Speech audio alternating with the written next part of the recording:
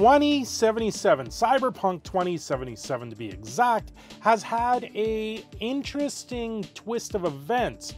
For the Phantom Liberty DLC that came out, it seems that some things went awry and they had to use the works of AI, artificial intelligence, to finish the DLC. Before we get fully into the topic here, please do me a favor, like, subscribe, share the video out with your friends, anyone out there that you think might benefit from the content that you see here. We talk about a variety of different things, and today we're talking about Cyberpunk 2077. And it seems that they used AI to resurrect a video game voice actor in the DLC, in the Cyberpunk universe. This is an interesting story to say the least. This comes from Variety. The Polish video game developer CD Projekt SA has used artificial intelligence to replicate a voice of the late Polish actor Milo Ghost Rekizet. I'm not sure how you would pronounce that last name, who died in 2021. You're making a habit of this, rising from the dead. I actually thought I'd never see you again. His voice was simulated in Phantom Liberty, an extension of the dystopian video game series Cyberpunk 2077. Talk about dystopian, talk about AI. This is absolutely next level when they have to turn around and use someone that passed away and use AI to simulate their voice. I know there's been others out there that turn around and use AI to create video montages of people online. I've seen a few of them.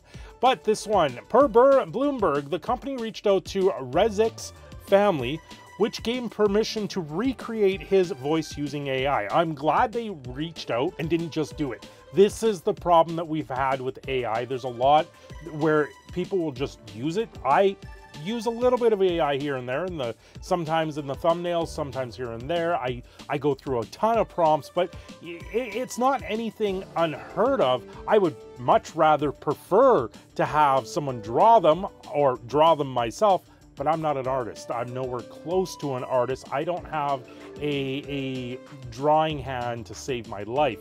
I have to sometimes draw a street at work, draw the street out where we're standing as we're spotting heavy equipment.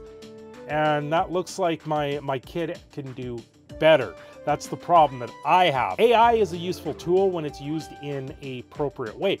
Now, the problem with this, with AI in particular, is it can't be copyrighted. So does that mean that his lines can be technically used in other formats? I'm not entirely sure, and it's AI still going through the court system for a lot of it. I know there's a few court cases in front of it. The Game of Thrones writer actually is suing them, along with a bunch of other writers, where they were suing the AI for things being stolen, like with ChatGPT. It's an interesting world we live in right now. The dystopian future is here, and this is where we are now. We didn't like this approach. CD Projekt localized director Miko Zaweid, is that it? About the new actor, Zaweid referred to him as one of the best Polish voice talents and praised his performance in the video game as stellar. The process of using AI to replicate Rezik's voice involved hiring another actor to record his character lines, then using a Ukrainian voice cloning software called Respeecher.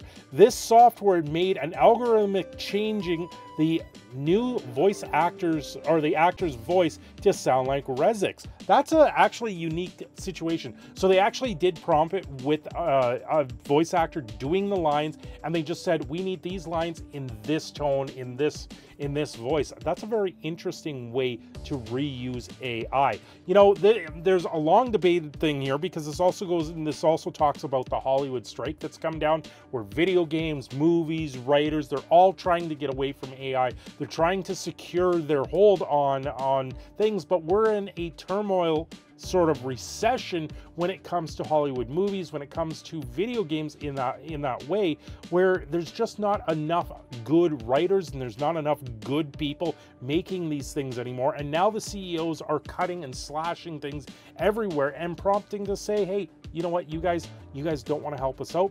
We're going to start using AI if you're not going to help us out and throw us a bone a little bit. But at the same time, they're just trying to make a living. So I'm not on either side of the coin when it comes to the writer strikes or the video game strike. I think it sucks to go that route. But at the same time, some of the things that they're pushing, like forced diversity and forced DEI initiatives, that makes things very droll and very sterile, and it doesn't create a sense of improvement when it comes to these games or comes to these movies. That's where the problems lie right now, because it's not making anyone very good money when it comes down to it.